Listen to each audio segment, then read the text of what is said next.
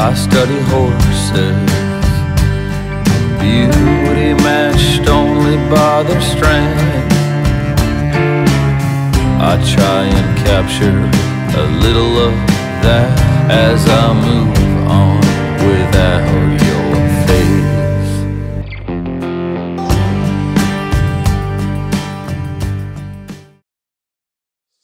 So our company is built on 3 principles, and the most important one is horsemanship, and that nothing matters outside of horsemanship, really. And what defines horsemanship is a love of horses at its ultimate core, right? So if you have a love of horses, you always look deeper to find meaning and a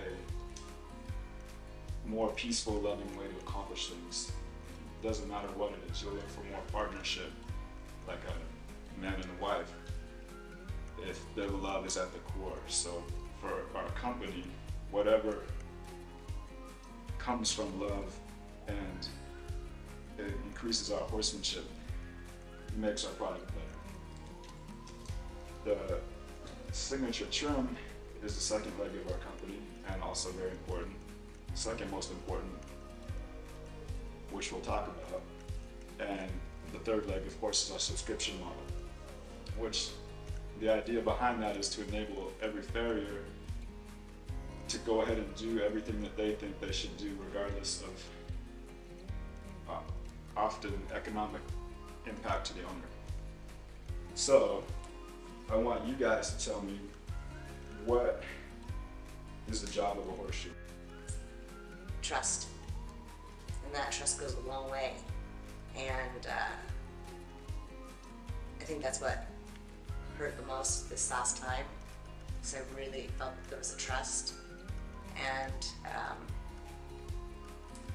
so that responsibility is really key, and So when we're responsible as shoers, their well-being is our goal and they're our judge. Nothing else matters. If my trim is wrong, the horse tells me I have a duty to change. It doesn't matter what I think or what someone else thinks about what I'm doing. Good. So that there's a level of responsibility as a shoer to be part of a team, is what you're saying. yeah. For the good of the horse. Good. We are here at Skyland Ranch with Casey Letterman.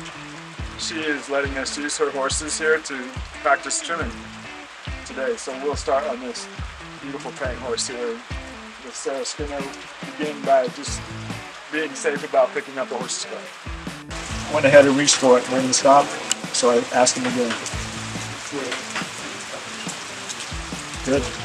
The last thing is, if he wasn't going to pick it up for me, I put my shoulder into his shoulder gently and push him off of his leg.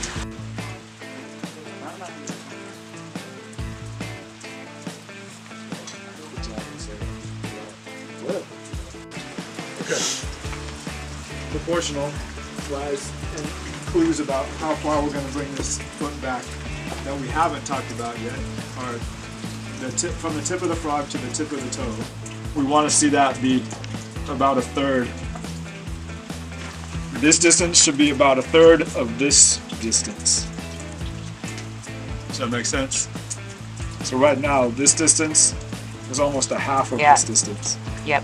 So by the time we're done, when it's appropriately reduced in a horizontal sense, this distance will be about a third of the overall distance. From here. It'll be right to here. Right. Not here, it's here. Right. The line between the two. Oh, gotcha. Okay. These are the heels, or the buttress of the heels. Yep. Well, just for, as a starting place, pick out that foot.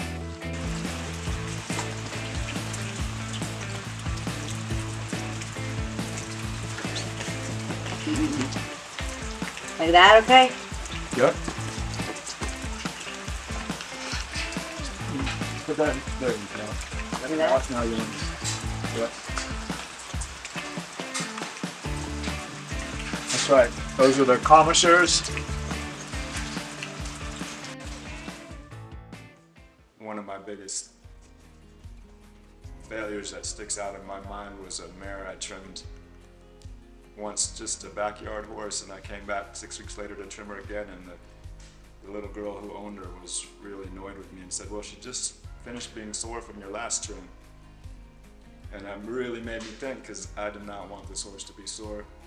I wanted to be successful, did not want to know or be known as a farrier who makes horses lame. And so I wasn't going to let it go. So I thought about it a lot and started approaching it from a different angle and slowly learning what the important parts were to help keep a horse comfortable. And as I got a little better, started getting fired less, having more success, started working on competition horses, and there would be problems there. And being a service provider, my philosophy has always been our job is to keep the rider riding. All right, well, we've had a good 3 days with Sarah Skinner. Yeah, this has been awesome. I've learned an incredible amount, more than I even thought it was possible.